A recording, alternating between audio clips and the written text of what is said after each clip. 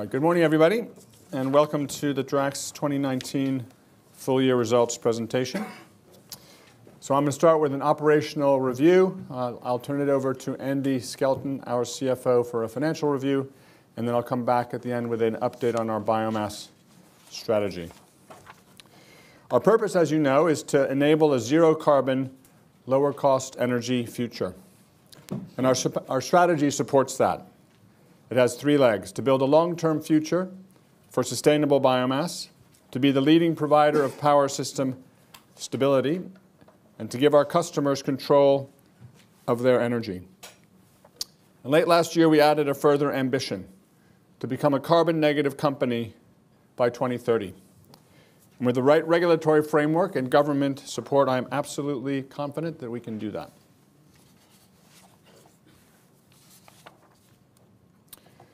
During a year of significant change for Drax, we delivered strong performance.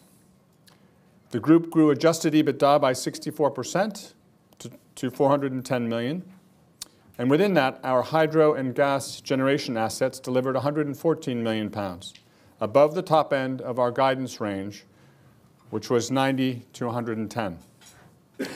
We continue to be significantly cash generative, delivering 413 million in net cash from operating activities.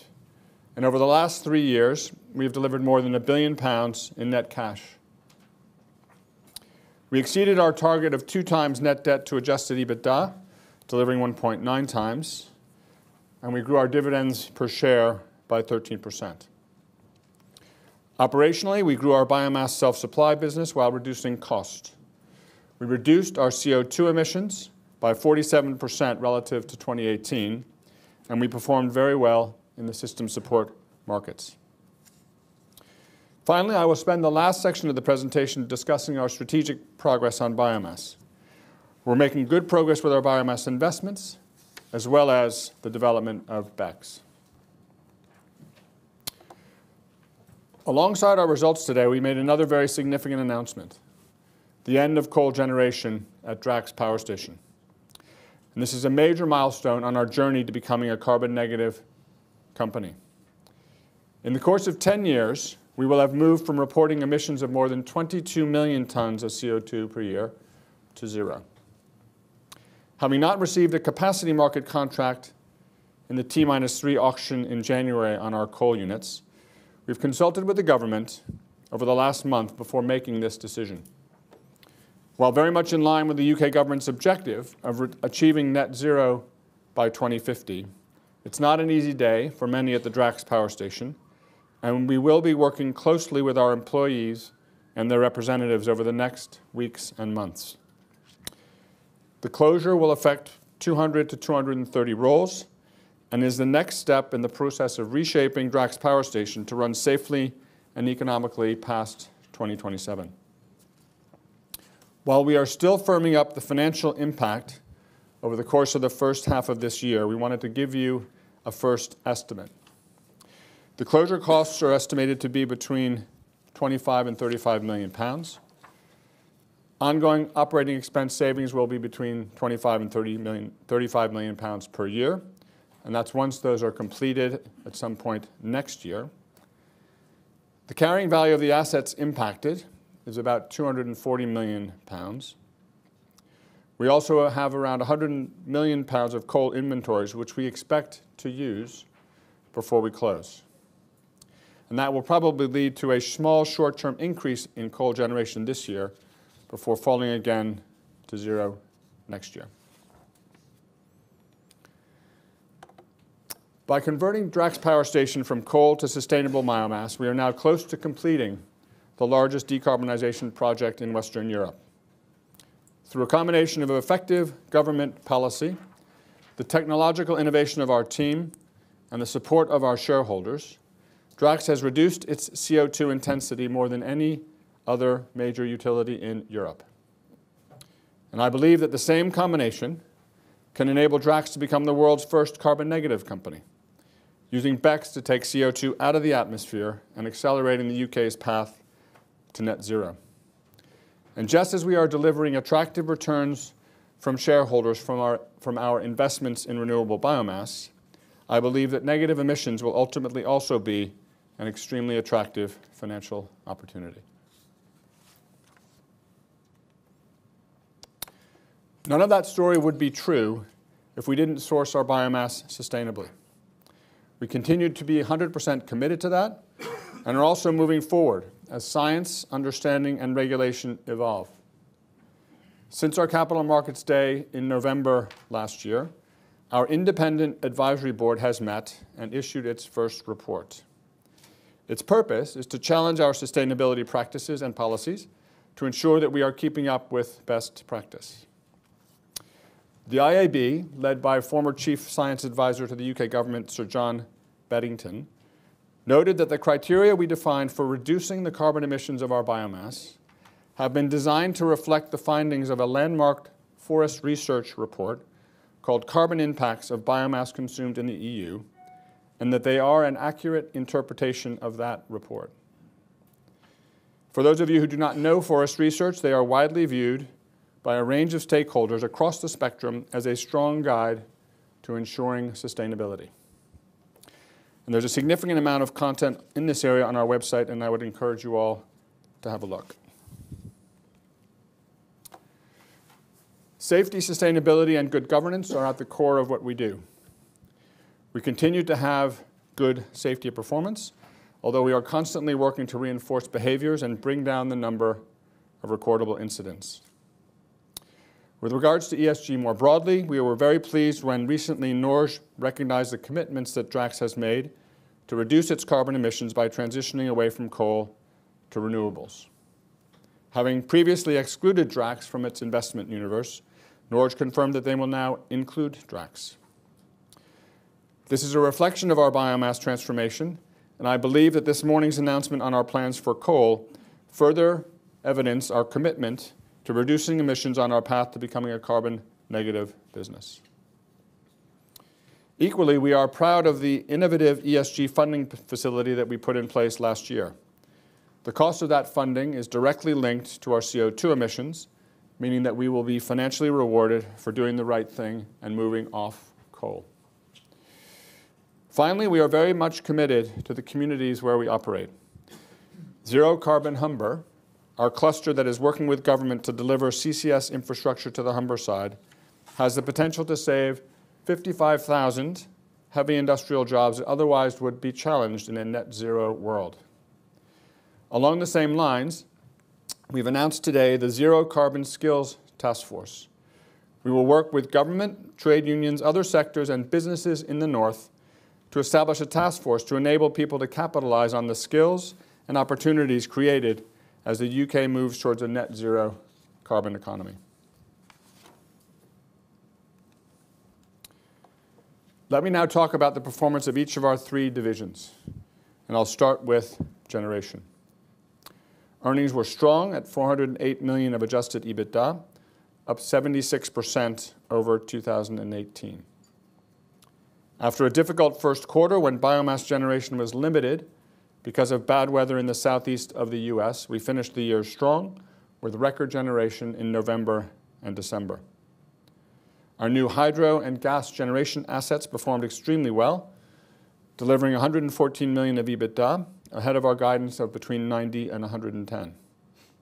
I'm very pleased with the acquisition, as it is delivering financially and very much in line with our strategy to be the leader in system support in the UK. We're now the fourth largest generator in the UK, with a multi-technology portfolio spread across the country. And I'd finally like to note that while biomass is very much at the core of what we do, it is notable that more than 25% of our generation earnings come from hydro and thermal.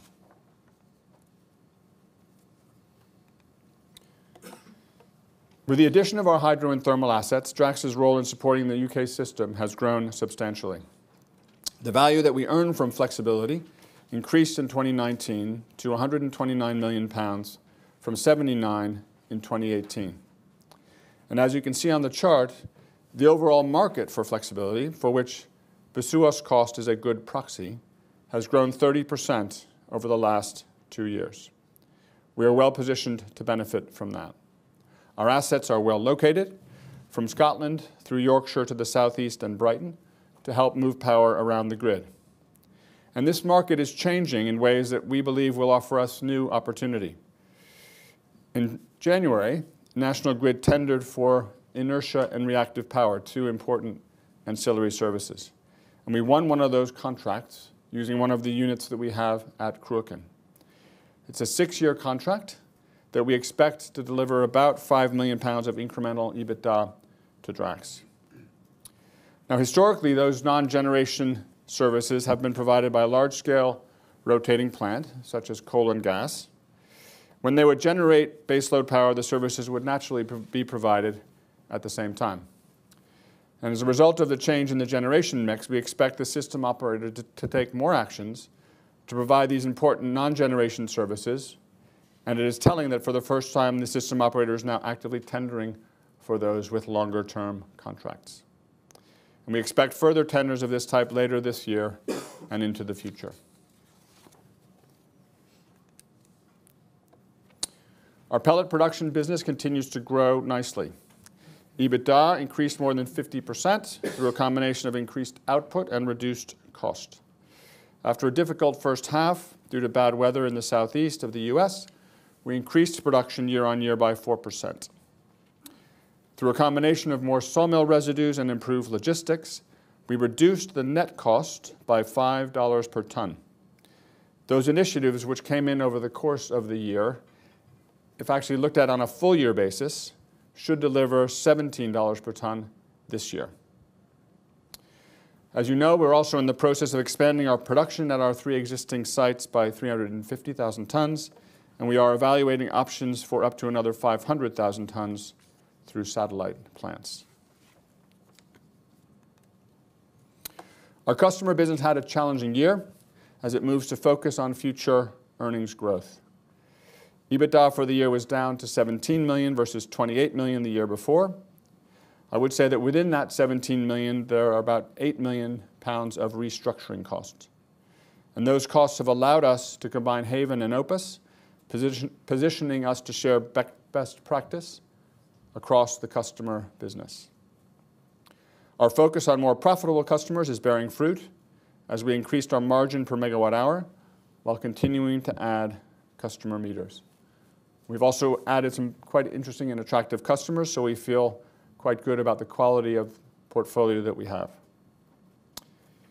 We have significantly improved our management of bad debt, allowing us to reduce our bad debt expense from £31 million in 2018 to $18 million last year.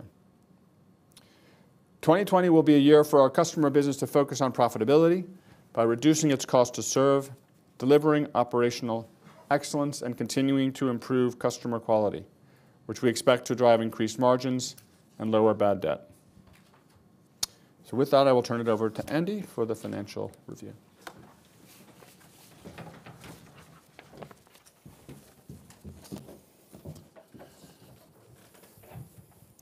Thanks, Will, and good morning, everyone.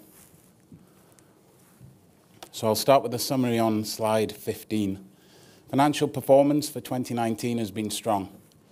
We've delivered adjusted EBITDA of $410 million, in line with consensus, and representing year-on-year growth of 64%. Integration of the hydro and gas assets has been successfully completed, and they've delivered strongly with $114 million of adjusted EBITDA, above the top end of the guidance range of 90 to 110. We continue to be strongly cash generative, and we've delivered over $1 billion of net cash from operating activities, with an average conversion rate of over 120% in the last 3 years. After adjusting for the delayed receipt of capacity market payments, we've delivered a net debt to adjusted EBITDA ratio of 1.9 times. This is ahead of our guidance of around 2 times. Adjusted earnings per share of 29.9 pence has grown significantly from 10.4 pence in the prior period. The board's proposed a final dividend of 9.5 pence per share, given a full year dividend of 15.9 pence per share, a total cost of $63 million. This represents a 13% year-on-year increase on a pence per share basis. We believe that this level of dividend is sustainable through the business cycle, and we expect that it can increase further over time as our strategy delivers high future levels of EBITDA and cash. So moving on to slide 16 and stepping through delivery of the adjusted EBITDA growth in the period. In our pellet production business, adjusted EBITDA of 32 million grew 11 million or 52% in the year. We're making strong progress with our programme of cost reduction initiatives that will deliver savings of $35 per tonne on an expanded self-capacity of around 1.85 million tonnes by the end of 2022. This programme delivered a £14 million benefit in the period, more than offsetting the impact of the restricted availability of raw material in the first quarter. The achieved cost of $161 per tonne compares to $166 per tonne in the prior period. Delivering further improvements in the cost of producing pellets is a key area of focus and a significant opportunity to deliver further EBITDA improvements. In generation, EBITDA of 408 million increased 176 million or 76% in the year. Of this, 114 was contributed by the hydro and thermal gas generation. The remaining 62 million increase at Drax Power Station includes indexation of the biomass subsidies, the benefit and the power price achieved through flexible running of 4 biomass units throughout the year. The ROC scheme provides flexibility to maximise generation across the 3 ROC units within an annual cap. So following the impact of restricted supplies in the first quarter, this allowed us to produce at higher levels in the remainder of the year, particularly to optimise generation in the higher priced winter months. And as Will mentioned, November and December were consecutive record months for generation on the biomass units. The benefit of the broader generation base is evident with our hydro operations performing strongly in the provision of the non-commodity exposed system support services. So the value from flexibility grew 50 million in the period to 129 million.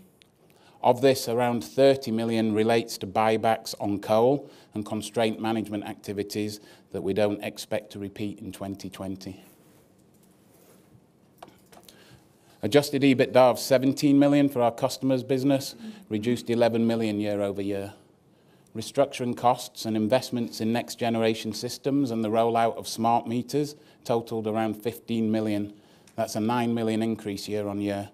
And we expect these equivalent costs to be around 5 million in 2020. The restructuring costs relate to the integration of our Opus and Haven businesses, where we believe they'll drive alignment of decision making, effective market segmentation, and will deliver operational efficiencies. The investments in the next generation systems, including smart meters, support the aim of increasing operating leverage. We've now successfully implemented the new ERP system covering finance, procurement, financial reporting in Haven and in Opus. We've experienced some challenges on the implementation of our customer care and billing system, and this project is now on hold. We are steadily growing and improving the quality of our customer portfolio with an increase in customer meters of 6% and the addition in the year of customers such as Severn Trent Water and Ford Motor Company. At the same time, we've increased the margin per megawatt hour as we focus on the quality of business. The volume decrease in the year of 8% reflects this focus as well as the impact of a mild winter. Finally, we've maintained positive progress reducing the bad debt expense as a percentage of revenue. 18 million expense in the period benefited from a 3 million credit for the resolution of legacy balances and was 13 million lower than the prior period, which was impacted by a one-off expense of 3 million in respect of our SME business. But as we continue to focus on managing bad debt, our investments in the rollout of smart meters will be a big help. We continue to believe there's an opportunity for improved performance and earnings in our customer business in future years. So finally, on corporate and other costs, increased by 16 million in the period, partly reflecting the expanded size of the group post our acquisition of the hydro and gas assets. During the year, we also increased investment to support innovation activities, including expanding our biomass fuel envelope and supporting our efforts on BECCS. Additionally, post the acquisition, we incurred some one-time costs to implement a new organisation structure that we believe will enable us to execute our strategy more effectively. The run rate of these costs reduced in the second half of the year, and as we look forward to 2020, we expect to increase the spend on innovation but maintain the corporate costs at a similar level. So moving on to slide 17, which provides an additional analysis of adjusted EBITDA across the group. Our generation business consists of Drax Power Station, our hydro and gas businesses. This power station is the largest, with 294 million of EBITDA delivered from 14 terawatt hours of generation. Coal represented just 0.6 terawatt hours, or 4% of the power station's output in the year. And this is a good proxy for the contribution of coal to the power station's EBITDA. Following the formal closure of the coal units by September 22, our generation business will consist of sustainable biomass, hydro and thermal gas, all of which have flexibility to operate in both the power market and the provision of system support services, where we expect to see future growth. Our biomass units produce over 12% of the UK's renewable electricity, supported by index-linked ROC and CFD contracts and underpinned by a robust hedging policy. They provide a strong base of high-quality earnings and cash flows. Our hydro business represents 18% of the adjusted EBITDA.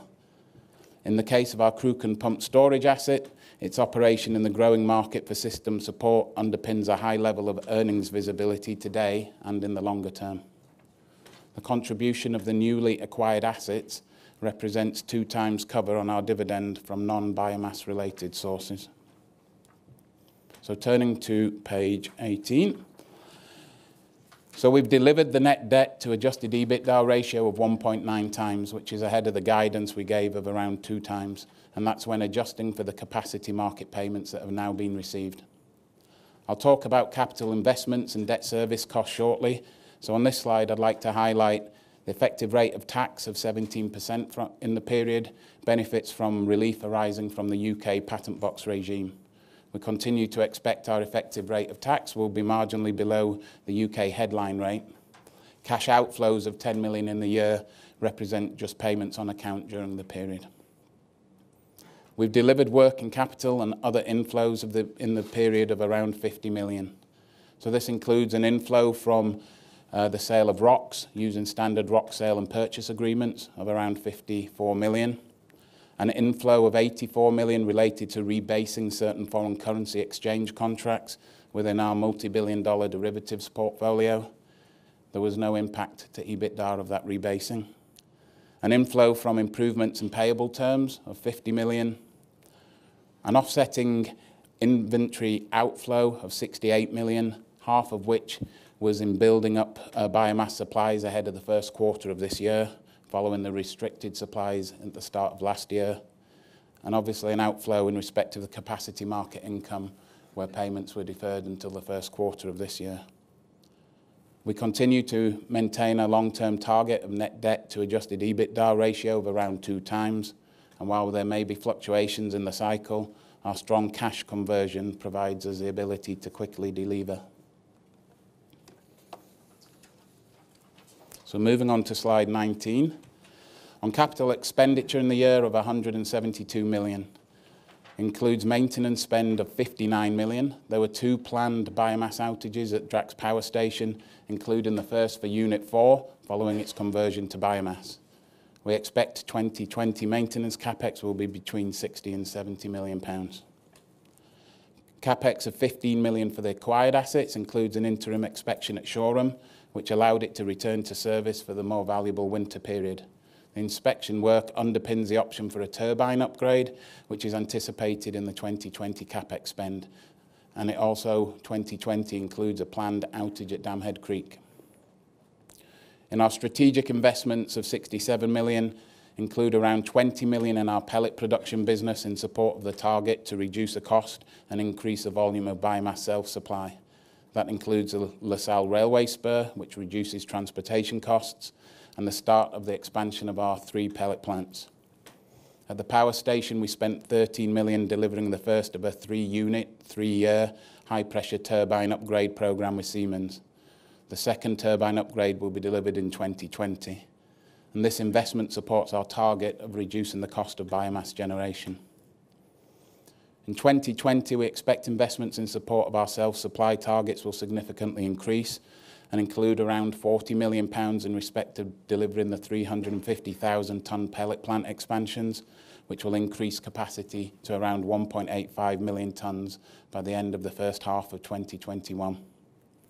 As Will mentioned, we're exploring options for satellite plants and the widening of our fuel envelope. On satellites, there's an opportunity to expand capacity by up to 500,000 tonnes, with each plant delivering around 40,000 tonnes at a cost of $10 to $15 million. We expect to develop the first of these during 2020. These investments offer attractive returns before 2027 that are well in excess of our cost of capital. So turning to slide 20. At our recent Capital Markets Day, we announced our target to expand biomass self-supply capacity to 5 million tonnes by 2027, while reducing the cost of biomass by 30% to £50 per megawatt hour. In delivering that 30% reduction, we outlined plans to deliver $35 per tonne cost savings on our self-supply capacity by the end of 2022. This equates to $64 million of equivalent cost savings, and I'd like to provide an update on our progress. The pellet production EBITDA of £32 million in the year benefited by $19 million or £14 million in respect of savings from projects that were completed in 2019. These include the LaSalle Railway Spur, which was operational in May, the co-location of the Hunt Forest Sawmill, which became operational in the first quarter at LaSalle, where volumes of the offtake agreements for sawmill residues have been increasing through the year. Also activities at LaSalle to decommission the woodyard. We also benefited from a full year's run rate of the relocation of our head office in the States from Atlanta to Monroe. In 2020, we expect the annual run rate of these projects that have already been delivered to be $26 million. That leaves $38 million to be delivered by 2022, and that will be delivered through the 350,000 tonne expansion at LaSalle, Amite and Morehouse, as I say, expected to complete by the first half of 21. The woodyard decommissioning activities at Amite and Morehouse, and we've already undertaken a similar exercise and have the savings at LaSalle. Sawmill co-locations at Amite and Morehouse, replicating the benefit again of the Hunt Forest co-location agreement already implemented at LaSalle. And then completion of the chambering yard at the Port of Baton Rouge. And finally, the increased use of dry shavings.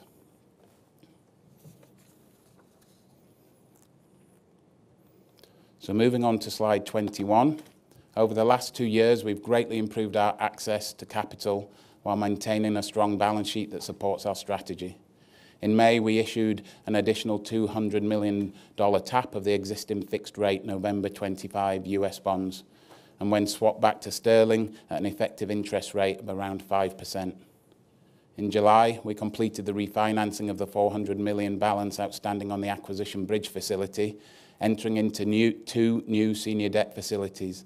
The first, a $375 million private placement agreement, and the second, a $125 million ESG facility agreement. The $375 million private placement with infrastructure lenders includes facilities with maturities between 2024 but extending out to 2029.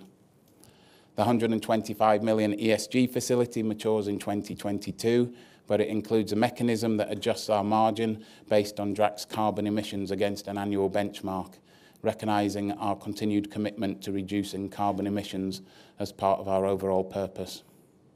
Together, these facilities extended the group's debt maturity profile beyond 2027 at a cost sub 3% and reduced the group's overall cost of debt to below 4%.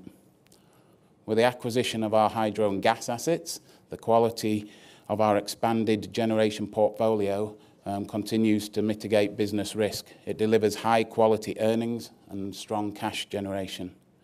This improved business risk allows cheaper access to credit. It's supportive of our trading strategy, and it's robust to low points in the commodity cycle. We've demonstrated the ability to access a wide range of debt markets, and we'll continue to explore further options to optimise our debt structure. So moving on to slide 22, we're committed to making disciplined capital allocation decisions, and we continue to think about our approach in 4 stages. Firstly, maintenance of a strong balance sheet, which we define as a target net debt to adjusted EBITDA of around 2 times. Next, a continued investment in the core business to deliver our strategy. Thirdly, a sustainable and growing dividend. The 13% increase in the year on a pence per share basis is consistent with this objective. And whilst the precise level of growth will vary year to year, depending on the operating environment and investment needs of the business.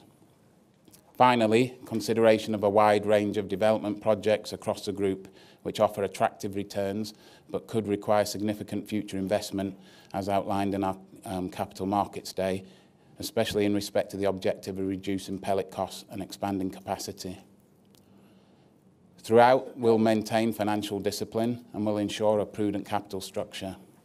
The recent investment-grade BBB flat rating from DBRS supports this and provides further confirmation of our improved business risk. So finally, moving on to slide 23 and summing up.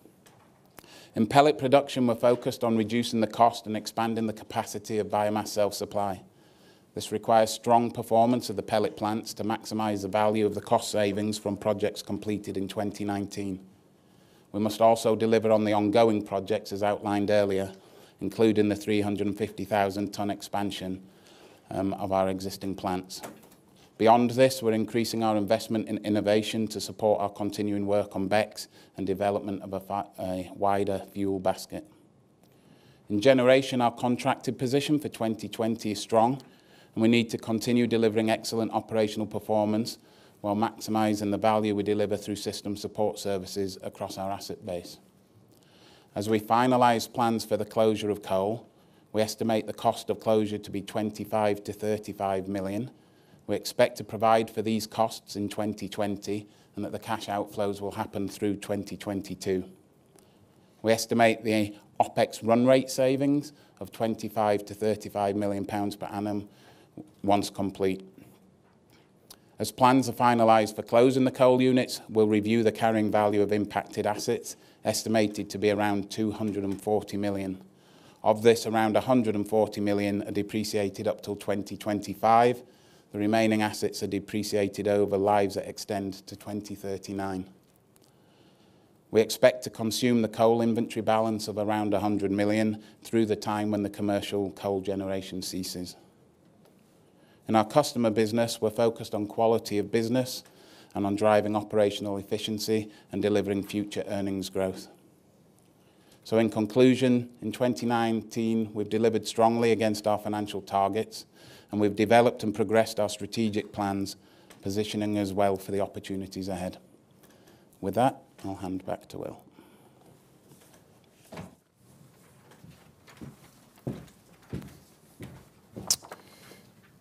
Thank you, Andy. Now I would like to just give you an update on our biomass strategy. So at our Capital Markets Day, we rolled out our new biomass strategy. I've summarized that here, including our ambition to create the world's largest low-cost sustainable biomass supply chain. To remind you, the goal is to increase self-supply to 5 million tonnes and to reduce the cost of biomass generation to £50 per megawatt hour. And all of that is underpinned by our world-leading sustainability policy, the development of biomass trading capability, and the development of carbon-negative technologies. And the strategy, we believe, has multiple benefits. First, it will make biomass generation viable at Drax Power Station without subsidy. Secondly, it will deliver a world-leading biomass supply business with significant value in its own right. And thirdly, it will position us to deliver negative emissions at scale. And let me remind you of some of the details of the plan. So over the next 7 years, between now and 2027, we will increase our self-supply from roughly 1.5 million tonnes today to 5 million tonnes, and at the same time reduce the cost of biomass power generation to £50 per megawatt hour from around 75 today. And we'll do that in several ways. First, a series of improvements and expansions at our existing plants, as outlined by Andy, that will deliver $35 a ton, or 13 pounds per megawatt hour of cost savings on 1.85 million tons by 2022. Secondly, expansion of our self-supply through satellite plants, where we're looking at 500,000 tons of new capacity.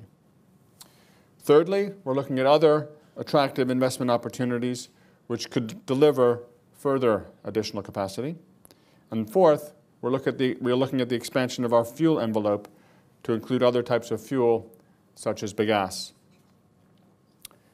Finally, we are investigating a series of innovations that we can potentially apply across the supply chain to reduce cost, whether that be changes to fuel or changes to logistics.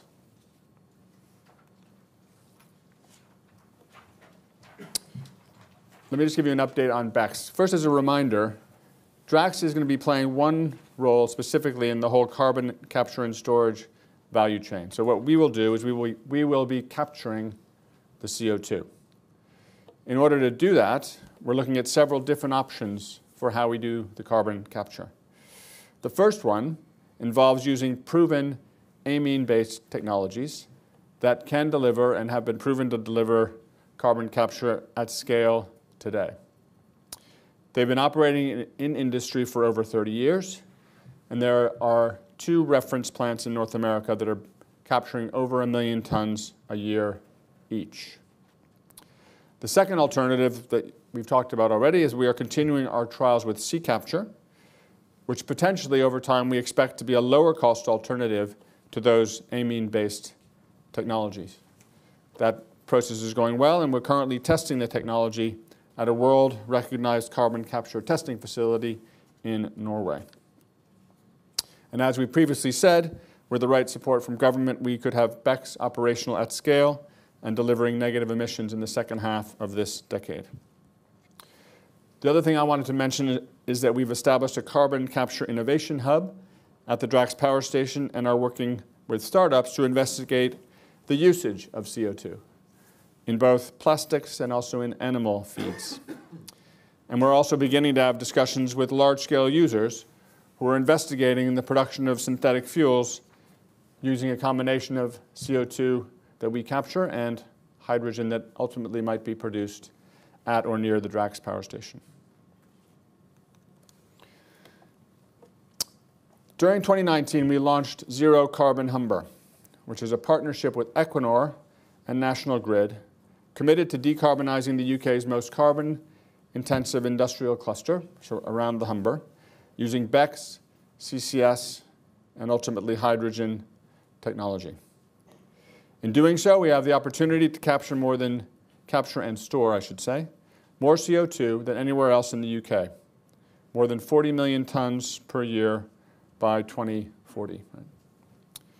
We also have the opportunity to safeguard 55,000 industrial jobs, as well as create new green jobs in a strategically important industrial hub in the north.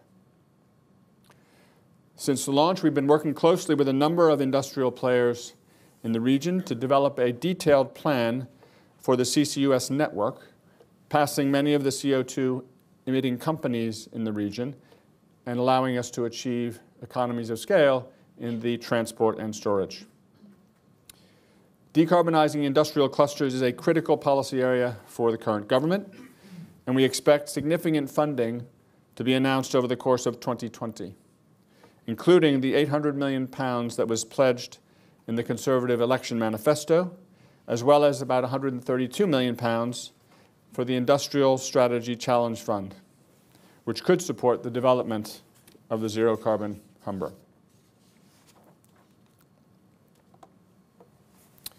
We'll talk a little bit about what we think is going to happen, some of the major milestones supporting CCS and BECCS over the course of this year. So as we start the year, we have a much more settled political picture than we've had in some time. The government is committed to the north of England and is also committed to net zero. And we are working closely with Kwasi Kwarteng, who's the energy minister, and are excited about what we see coming over the course of this year. And let me highlight a couple of key events that we're waiting for. The first one is an energy white paper that is expected in the first quarter and is expected to update the government's vision for CCUS, as well as negative emissions, in response to the Climate Change Committee's Net Zero report. In the budget, the spring budget, expected in a couple of weeks, we're expecting an announcement from the government on the 800 million, or I should say at least 800 million in new funding for CCS infrastructure, and importantly, how that will be allocated. At this point, it's not exactly clear how they expect to spend that, and I'm happy to take questions on that in a minute. Later in the year, the Treasury will issue its net zero review, outlining innovative new ways to drive investment required to deliver net zero. And finally, building on continued engagement with industry throughout 2020, and remember this process began early last year, we expect the government in the fourth quarter to publish further details on the investment framework for CCUS, including possibly drafts of the types of support contracts that would be available to support carbon capture and storage. All of this work will culminate in COP26, where we believe there's a very significant opportunity for the UK to take a world-leading position on carbon capture as well as on negative emissions. And let me add one important thing. We've been doing more work on BECCS than anybody else, right, to understand its potential, i.e. how much of it could be done on a global scale, as well as its cost. And we believe very strongly that it has the potential to make a significant global impact on climate change, i.e. the amount of negative emissions could be quite material. And secondly, that we can deliver those negative emissions at a cost which is significantly lower than the one that one sees now publicly. Right?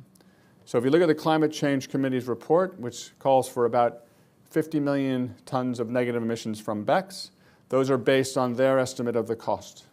If we can do it for significantly cheaper than that, we think the opportunity could at least be that much or significantly more.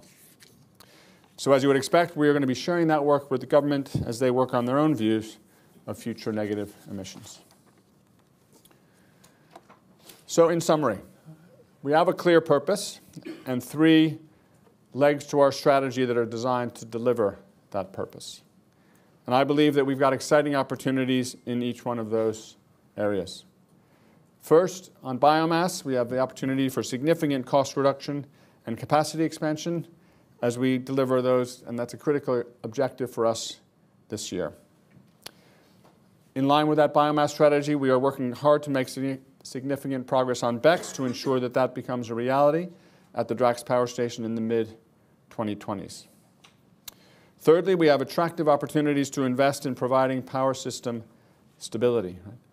Again, we expect more tenders for those types of investments later this year, and new opportunities to potentially build synchronous compensators or to convert existing assets to synchronous compensators.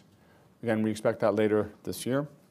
And finally, in our customer business, we're very focused on driving future earnings through operational excellence and cost control. So thank you very much, and I'm happy to take, probably Andy's more happy. We're happy to take questions from anybody. Yeah.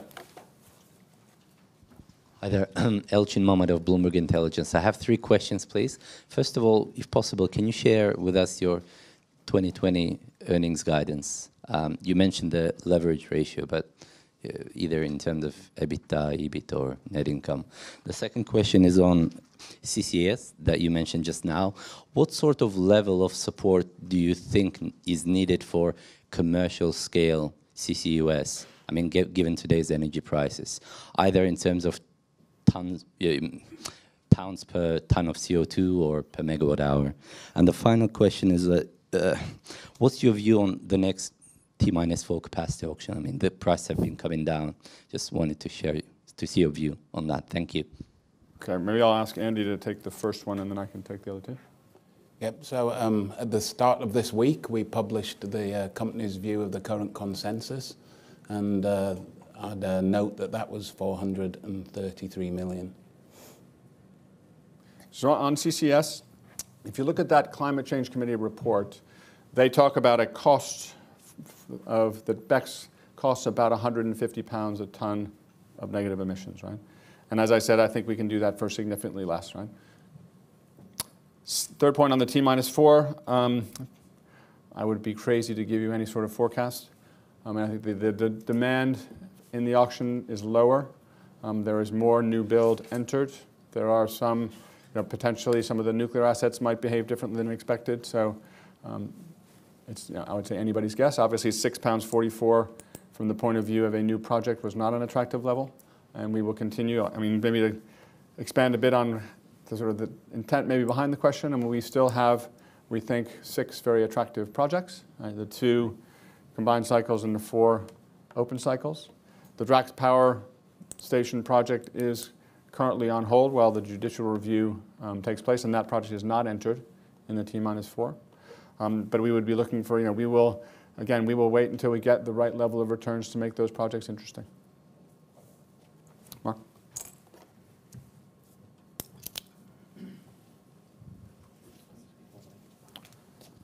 Hi, it's Mark Freshney from Credit Suisse. Two questions. Firstly, on the forward hedge position, it seems very strong. You alluded to 30 million sterling of buyback benefit. Surely, given where power is right now, there's substantial upside through trading that book through the year. So would that be included in your expectation of 433 million or the consensus of 433? And just secondly, on cash flow conversion, you spoke about, Andy, about 120, I think 120% average cash conversion. Clearly, there's monetizing the coal stocks, which you indicated would happen this year, and you've given a number. But what else can you do? Can we expect any other positive working capital flows? Okay. So firstly, on the hedge position, and just noting that that was a market consensus that we published as opposed to a forecast from us. But on the hedge position, you're right. We're very well hedged for 2020. I think it's around £54, so substantially better than the current commodity prices. But our ability to benefit from that is reflected in our expectations for next year. On the cash conversion, you're right that 120% cash conversion, you can't continue to do that without delivering additional working capital benefits. When we look to next year, I think broadly the working capital we should expect to be neutral. Primarily we have to offset the rebasing activities that we did this year. We also have an inflow from the capacity market, which will help in that regard, and we have the inventory balances on the coal that we'll consume before closure. But next year I'd expect working capital to be broadly neutral. Just 2 thoughts, Mark. One, I think the 30 million that Andy referenced was a combination of the coal buybacks as well as the constraint contracts that won't repeat. And I would say that on the coal sort of trading strategies, it will be harder for us to be flexible with those given the need we have to get through that coal stock. Thank you. Yeah, hi, it's Martin Young from Investec. A couple of questions, if I may. Firstly, on the closure of the coal units at Drax and the numbers that you've put out there, if we look at the OPEX, 25 to 35 million saving, is the best way to think of that as a small part of it coming through in 2022 with the full run rate in 2023? And then in respect of the indications you've given around depreciation, in particular the 140 million relating to assets that are being depreciated by 2025, should we be looking now effectively at about a 25 million saving per annum in depreciation effective from 2020? So that was the first question. The second question then relates to the raft of options you have for investment, both here and over in the US, looking specifically at the OCGTs and the CCGTs. Is it fair to say that they are potentially sort of slipping down the ranking and expansion of Kraken and all the things you intend to do with biomass being afforded higher priority and higher likelihood of realisation? Do you want to take the first one? First two? Yeah. So on timing of the savings, the cost savings relate to redundancy, to pension costs, and then to some site sort of rectification, normalisation costs. The coal units are an integral part of the station at the moment, so when you stop operating the coal units, making them safe and making the station work with 4 units, there's some cost to deliver that. But primarily as the coal generation stops in 21, then that's when the headcount will start to reduce and you'll get the savings delivered from there. There'll be some before, but primarily from 21 through 22. On the depreciation, if you think of 140 million being depreciated over 6 years, do the maths, it's around 25 million. The balance is over 20 years. That's an extra 5. So you're around 30 million a year of depreciation savings if we were to impair the whole 240 million that we need to review. And that could potentially happen now in 2020? Well, we expect to complete the review in 2020 as we finalise the plans for closure following today's announcement. So once that's made, there'll be savings from then on. There may be some cost of depreciation during the year until the point we make that decision. So on the second question, which is about our raft of options, I think maybe I'll just sort of describe a little bit the way we as a board debate the topic. Because I think really there are multiple factors that go into the assessment. So there's clearly a sort of purpose-driven one. How do the different investments apply to that?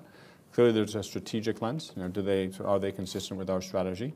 And the other one is obviously returns, size and risk, right? So if I look at the sort of pellet expansion strategy, I think it ticks all those boxes very nicely. Right? I mean, the risk is, I think, very attractive, given the fact that we have a known customer, et cetera. So very attractive on the risk basis. They're moderately sized, which makes them, I think, also interesting, and the returns very attractive, and they fundamentally support our purpose, right?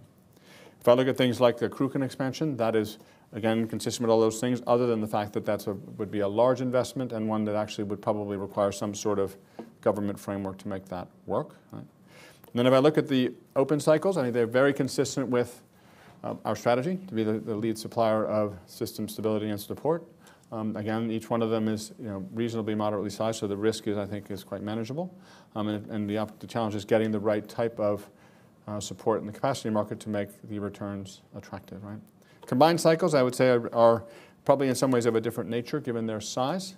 Again, we think there are attractive opportunities there and attractive potential returns depending on where the capacity market comes in. I guess in summary, I think you probably have assessed it. I mean, I think if you take all those factors, I think the way you're thinking about it is probably not inconsistent with how we are. Yeah.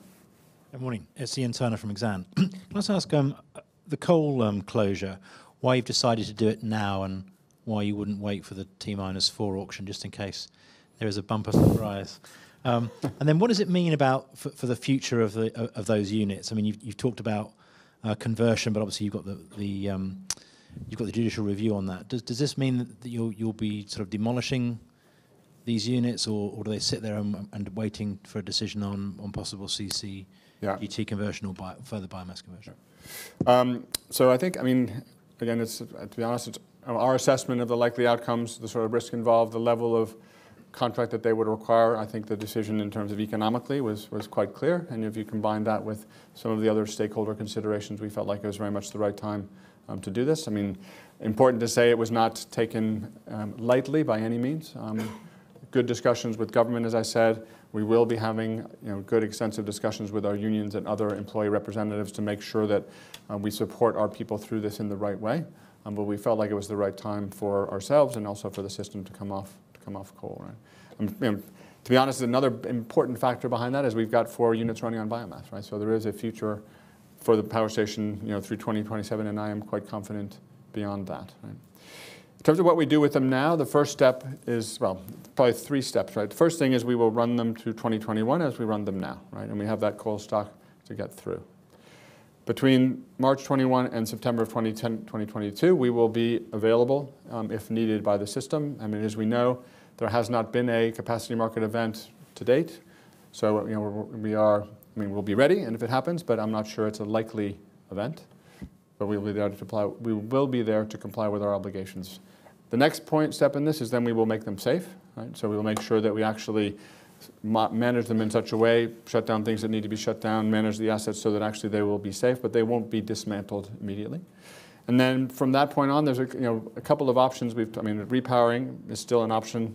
Absolutely, we are looking at, assuming that the judicial review comes out as we would expect, and we have our planning permission. So that's obviously still an opportunity. The other thing that's interesting is when the stability tender came out, one of the things that is possible to do is take a coal-fired power station, effectively disconnect the generator, turn it into a synchronous compensator, and run it to provide no sort of megawatts, but only inertia reactive power. And that's absolutely something we'll also look at because we expect more tenders of that type. Yeah. Fraser, yeah. Hey, good morning. It's Fraser McLaren from the Bank of America. A couple of questions, please. Firstly, on supply. I'm interested in your view on the outlook for supply. I guess it's fair to say that it's not quite worked out as planned. So what's changed, and is it still required as part of the group? And then secondly, you spoke about news flow that you expect from the government. At what point do you expect them to speak about the actual carbon tax? What do you think that will entail? And what's the relationship between that outcome and the viability of BECCS? Okay. Fine. So thinking about the supply business, right? I think the supply business, there's, let me start with the back end of it first. So fundamentally our supply business is about, as I said, providing customers control of their energy and being able to provide, for example, demand-side response or other types of system support services over time as that market develops. And so from a strategic perspective, that piece of it is fundamentally still something we are very confident of it. We want to have a piece sort of both in the demand side and also in the supply side as the system evolves over time. So for example, we're doing a lot of work around electric vehicle management, and we've got our first customers there where effectively the first step is installing EV infrastructure for customers. And then over time, the potential to manage V2G type services we think is quite an interesting angle for us, right? The second thing, which is I think is a growing sort of leg to that business, is more about strategically how do we help customers achieve their ESG objectives themselves, right? And so I think it's quite attractive to some players who are themselves have a very strong ESG, ESG agenda to work with us, in a simple way to provide renewable or carbon-free power and or gas.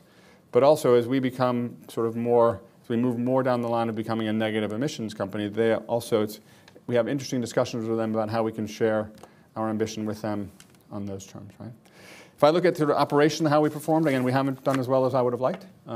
Quite disappointed with that in some ways. What's happened there, I think a couple of things. I would say integrating the two businesses, Haven and Opus, probably not as easy as we might have liked. I think some external factors have been quite difficult. Things like last year, the mutualization of ROC payments, for example, sort of the price cap has not impacted us. But again, the environment for electricity supply and gas supply hasn't been that good. Weather, there's a whole bunch of different things, right? What I'm most excited about is Paul, who's here somewhere, who's now leading that business. Very clear focus on how we can deliver through operational excellence. So what we've done, for example, at Haven, we put in place what we call 4E, which sort of excellence every day, effectively. And effectively, that plan really brings the people sort of on the ground in, get more involved in how we solve problems for customers, right? And that's really delivering very interesting results at Haven, and now we're going to bring that across to Opus, right? So there's a series of things we need to get right, and that includes debt management, where we're making improvement. It involves cost to serve, where we need to make more improvements. But again, the final point I would say is that if you think about the top line sort of growth and the customer growth in that business, it's still, I think we've got a very attractive portfolio, right? As Andy mentioned, Ford Motor Company, Severn Trent. We've done a very interesting deal with Budweiser, where we're effectively doing a sort of a channel type deal with them for pubs. So I think there's definitely attractive opportunities there. So that would be supply. News flow from the government. Carbon tax. Could be at the spring budget, could be later. Clearly, that's an important issue for us. The short term, there's been talk about replacing the EU ETS with something like an 18-pound tax. So I think that's, I don't have a good crystal ball on this, so I'm not going to give you any real forecasts. I think long term, the idea that sort of UK and European sort of carbon prices would converge, I think is sort of economically a logical thing to have happen. How that happens, so for example, is there a UK ETS, as in the UK emissions trading system, that is somehow linked to the European one? That would be our preference, right? Either linked or combined. Now, you know, how all these negotiations go over the next year is anybody's guess, but I do think that economically that's where the logic should get you, right? I mean, again, if we're going to be part of the European system, and even if we're not linked, power prices given interconnectors should be impacted by where European taxes go anyway, right? And I mean, my very clear expectation is that European ETS prices will rise significantly if they're going to hit their sort of net zero target by 2050 as well. So that's what I would say there. So viability of BECCS, I mean, maybe again take this in a broader picture. I mean, if the UK, rest of the world is going to get to net zero by 2050, there has to be some mechanism by which carbon emissions are either taxed or regulated such that they are less attractive, right? Equally, it would make very good economic logic for the inverse to be true, i.e. for negative emissions to be incentivized, right? My own view is that a tax or government sort of levy is the most logical way to do that. It's, you know, that's all yet to happen. But I'm very convinced that if the world's going to get there, this has to be in place, right? So there has to be an economic logic that supports BECCS and supports getting to net zero, and that's what we would expect to participate in. Exactly how it happens, to be determined. Yeah. Hi there, it's Dominic Ash, Barclays. So a couple of questions, please. I mean, you have an ambition to reduce your biomass costs to £50 a megawatt hour, and I think in your own words, sort of subsidy-free generation. But at that level, you'd only be a mid-merit peaking power station. You wouldn't be necessarily running that hard. Your subsidies are come to end in 2027. When does the conversation start with the government, or when will we start to hear about whether or not there's going to be an extension of the subsidy in order to increase the output, particularly in light if you are going to go down a BECCS route? And then the follow-up question on that is that you've got plans to get to, I think, 2.2 million tonnes of pelleting if you add in the two extensions and the satellite plants. Yeah. You still want to build another sort of 2.8 million tonnes. When will we get clarity on when you're going to press the button on that? Okay, maybe I'll take those. I mean, I think the first best way for the government to help extend the life of the Drax power station is through BECCS, right? And so the discussions that we're having with them now are about that. You know, how can they incentivize negative emissions? And we maybe don't make enough of the comment that most negative emissions technologies, you know, direct air capture being the other obvious one, do not produce power. They are massive users of power. So, you know, there's lots of economic logic for why having Drax power station with negative emissions at the center of the UK system for a long time makes a ton of sense, right? So that's the first thing. Second thing is, it's becoming so, and that will be the next year or two. You know, at the same time, I'm already having discussions with some suppliers. So, I mean, we don't highlight this, but obviously, if I go to a supplier and say I can give you a contract through 2027, the time is getting short for that payback, right? So that's starting to become a topic. The other one I have is with capital providers, right? I mean, clearly we have a sense of where the equity market sees things, but the debt markets, I mean, we are extending our debt profile beyond 2027, but as we do refinancings, we need to have answers to those questions too. So it's not far away, but again, my discussion with the government, I think the best alternative or the best solution to that for everyone now is BECCS, but it'll be in the next, say, 1 or 2 years before I think we should solve that. And your second question was?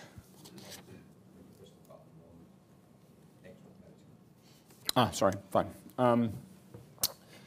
So I think as we talk about, sort of half of the puzzle is existing. Well, there's 3 pieces. Existing capacity. I think we've got good plans there.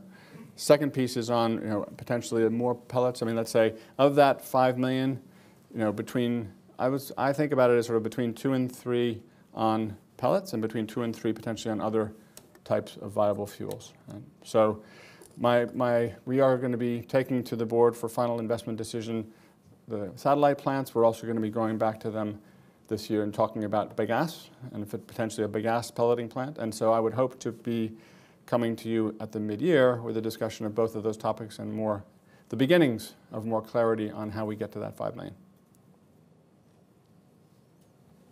Yeah. That's Alex Wheeler, RBC. 2 questions from me, please. Firstly, on the value from flexibility, the 129 million.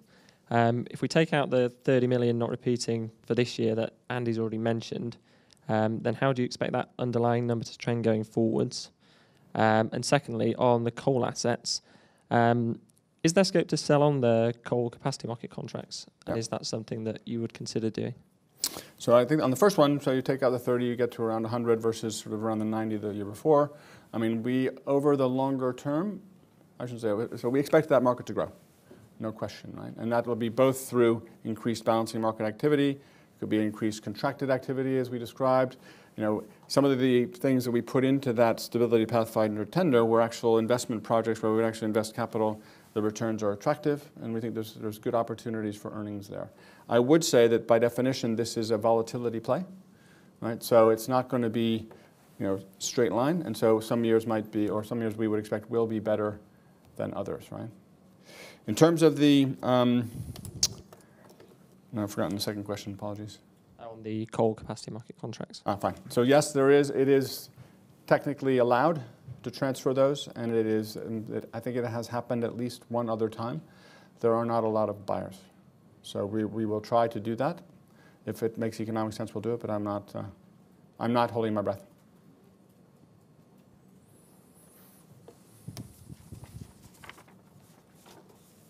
Adam Forsyth from Longspur.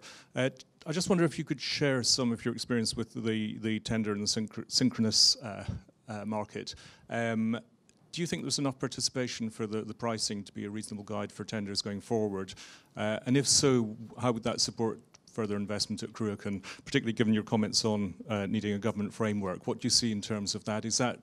Would grid reform be sufficient there? Grid charge reform be sufficient? Yeah. So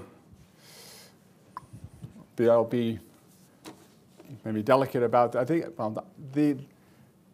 it's not exactly clear to us exactly how that tender was set up or exactly how that tender, how the winners were determined, right? So we've done a lot of back solving to try to get there. There's clearly a price. I mean, if we look at price per megavar per half hour of availability, I think you can get to a lot of the answers, but it's not exact, right? So there is some locational element which is having an impact, which, to be honest, I'm not sure I know we do not yet understand fully.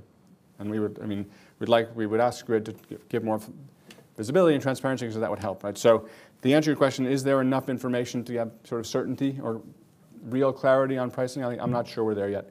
But it has been helpful, because having that tender has definitely made a big difference in moving us towards a more transparent picture, yeah? So if I think about sort of investments that we might do, I mean, the other problem is the tenor of the contract. It's a 6-year deal, right? So I can look at making adjustments to existing assets, like a coal plant, so where we're talking about, you know, small tens of millions types of investments, where I potentially can get a return in 6 years and I can make it work. But again, we put one of those in and it didn't win. So that's not far away, shall we say, right? And if we had more time, or when we have more time, I would expect that we will try to do that type of thing again. Doing an expansion of Cruachan, so what we call Cruachan 2, adding more turbines, et cetera, that is a very, very big project, which will not earn a return in 6 years, and this revenue would not be sufficient for that. So that's the kind of thing where I say we need a framework. If we want to do that, we would need to have a really bilateral discussion with the government, UK or Scottish government, on how that might work. Anything else? Thank you all for coming, and we'll be around if you wanted to ask any questions in private. Thank you.